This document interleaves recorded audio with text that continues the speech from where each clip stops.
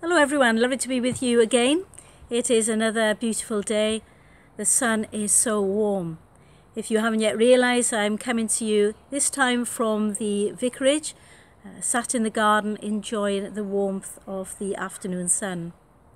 If you've not been able to get out for your walk, please do so because you will thoroughly enjoy it and I'm sure it will lift your spirits. For all the gardeners out there, get out there, do those borders, sow those seeds, plant those plants. And I'm sure that everybody's going to enjoy looking at the gardens a little bit later. With the closure of our churches, it is so important that we stay connected to one another for all our communities. And may I ask you to keep an eye on all your neighbours, your friends, your family especially, to give them a phone call, drop a note in, Skype, FaceTime. It's so important that we keep connected at this time.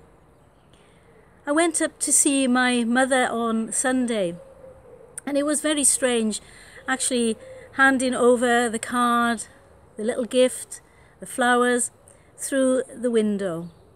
Not being able to get that close, not being able to give a hug, a kiss. But the one thing we could do was actually blow a kiss to one another. And as many mothers do, her thoughts were more for me than me for her. She kept saying, "What do you need?"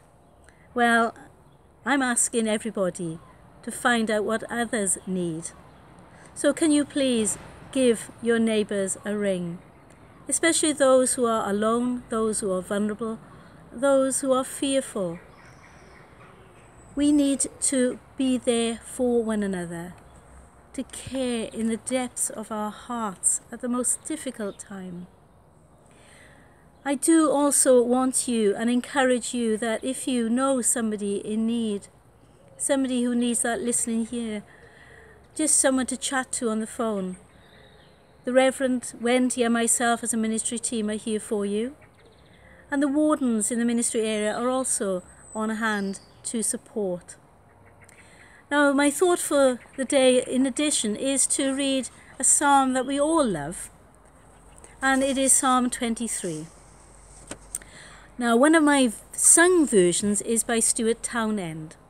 And I've been listening to him sing this song for quite a time really this morning, and as I've listened to it more and more, the beautiful words of the psalm from David's hand is such a source of encouragement.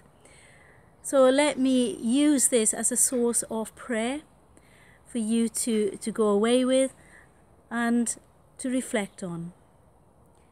The Lord is my shepherd, I shall not want. He makes me lie down in green pastures. He leads me beside still waters.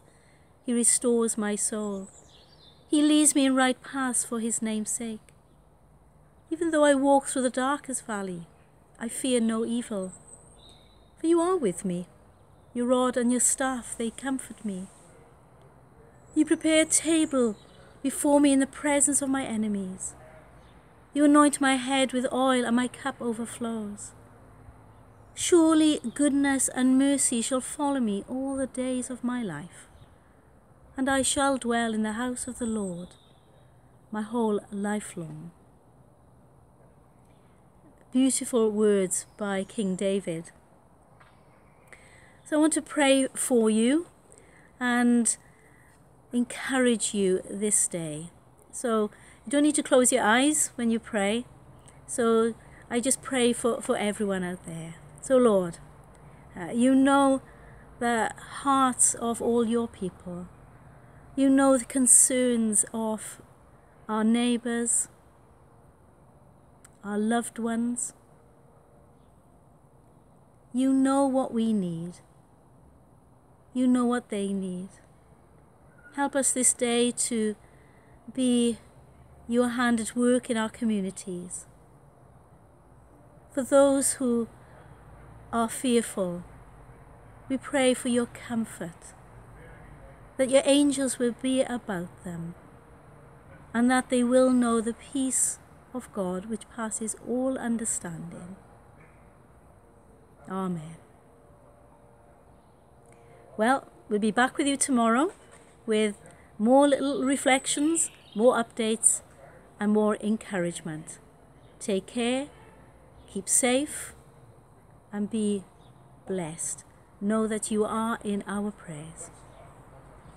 Bye.